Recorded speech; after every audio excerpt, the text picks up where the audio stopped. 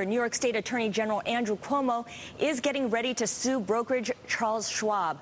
According to the Wall Street Journal, Cuomo will allege that Schwab committed civil fraud in the way that it marketed and sold auction rate securities. Now, a month ago, Cuomo warned Schwab it could be sued if the broker did not buy back the troubled securities from investors.